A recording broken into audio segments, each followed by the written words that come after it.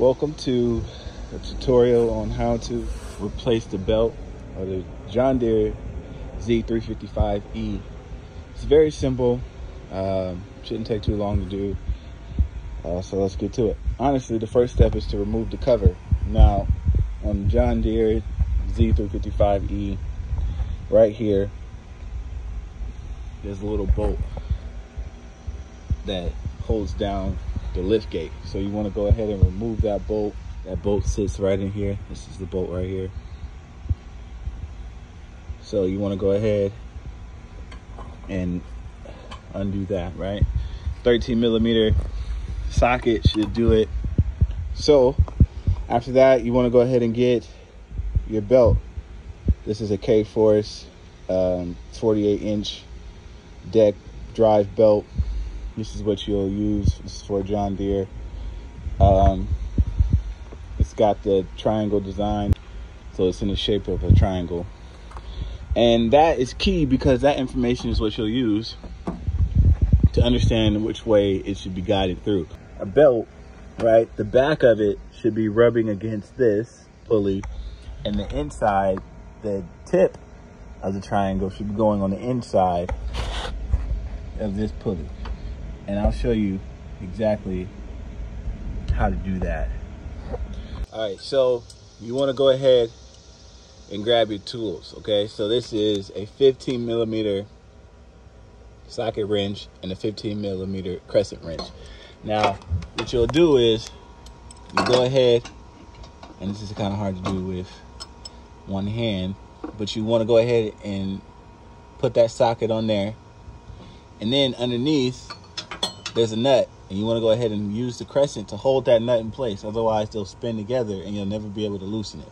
So you want to go ahead, slide that in there, lock that into place, and then start undoing this. So you'll hold this one with one of your hands and then undo it with your other hand. You can use your left hand to hold this one, your right hand to do this one if you're right-handed, or vice versa if you're left-handed, whichever is easiest. But you want to go ahead and do that. All right, so once you do that, you loosen it. Now, what I found, two important factors. One thing I found is it's best not to remove this spring right here, okay? Because this spring holds this arm in place. Okay, if I move that, you see how those two are connected. Now, some people will tell you to go ahead and take this off, and if you can see, it's latched on by this hook right here, so you can just go ahead and take that off. But what I found is it's easier to not remove that and just go ahead and loosen that. And so now that I have it loose, what I'll do is I'll come here and I want to go ahead and release. I want to go ahead and grab this and release. So now that that's loose, I can go ahead and this moves freely. And that's going to be pivotal for installing this. So let's go ahead and do that. All right, so to get started on installing the new belt, once you remove the old belt, 1, 2, go ahead and loosen up that pulley. And then 3, go ahead and remove the tensioner spring. All right, so let's go ahead and what you'll do is you'll open this. Okay, let's go ahead and remove the trash. Let's take care of our trash, not leave it everywhere. And what you do is you'll start in the back. Now, if you look underneath, there is a pulley way in the back, and that is a deep pulley, right?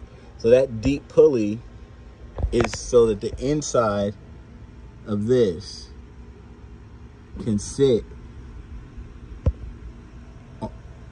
inside that pulley, and that's your starting point. You want to start there just to kind of start routing things properly. All right, let's go. All right, so we're here underneath and we have our belt. Okay, so you want to go ahead and slide your belt through the underside, and then once we got it through, let's go ahead and slide back on this side.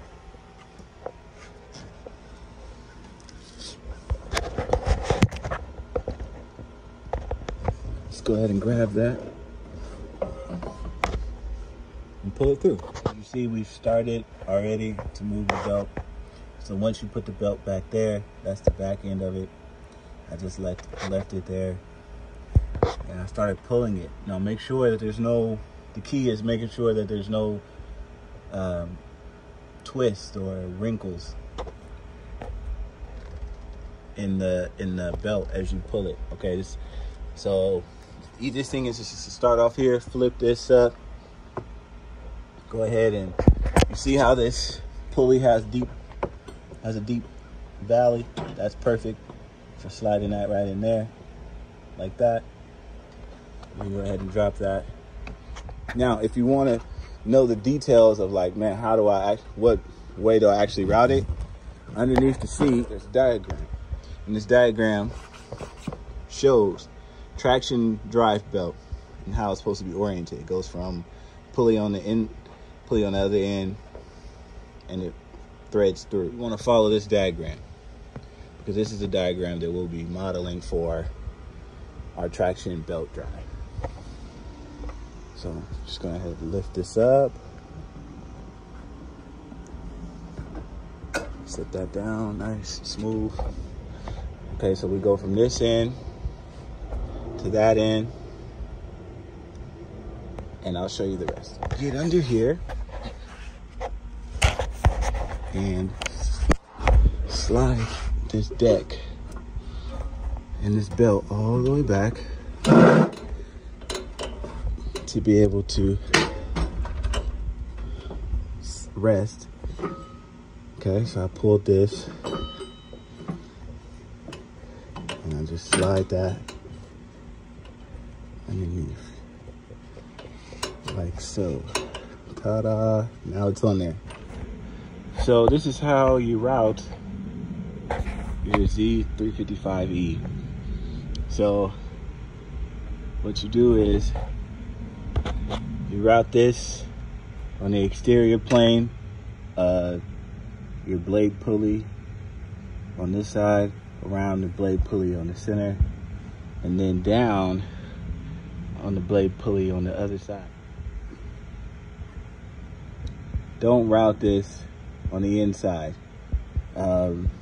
What I've done before, which is incorrect, is I routed it from the back around this pulley, this idler pulley, to the blade pulley, and then went around this blade pulley and then wrapped it really tight around this idler pulley. That is incorrect. So once I go around, I keep going to the other blade pulley on the other side. Then I come back on the inside and go around this idler pulley with the bracket. Okay, that bracket is to keep the belt from slipping off as it's turning. This idler pulley right here that's holding the bracket, you have to loosen this one. You have to loosen it, take this bracket up to get the belt on. Okay, and as indicated by the belt diagram underneath the seat, you can see that it went around the exterior, the blade pulley on the outside, around the top blade pulley, and then around the blade pulley on the opposite end, and then around the idler pulley. Okay, there's not an additional wrap around the center idler pulley. Okay, so just FYI. So it's done. It's time to put everything back. Make sure while it's like this, you can go ahead and clean your mower deck as much as possible. That will help ensure the longevity and the life of it. You don't want to allow the blades and the brush and the thatch to build up in there. You want to go ahead and remove all that and clean it out.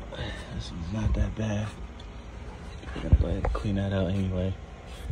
Probably hose it down just to get all the debris out. And then go ahead and put the mower deck lid on. And that is it. So to clean the deck lid, easiest thing is you just grab your hose and then you just rinse it off. Get all the debris from underneath the pulleys. Get all the debris from the barrier, the bumper. Go ahead and lift up your flaps if need be. I already did. Yeah, you want to go ahead and get all that out. Go ahead and wash it down as much as possible. Get in all that crevice all right there. You don't want none of that debris to sit in there. Because if it sits in there, it destroys it. And that is how you replace the traction deck belt of a John Deere Z355e. And that's how you wash it off, rinse it off, make sure you ensure the longevity of your John Deere. These things are not cheap, so you want to make sure that you are getting the most use out of it as possible, the longevity out of it as possible. Parts aren't cheap, so in order to do that, you have to make sure that you clean it off, hose it down.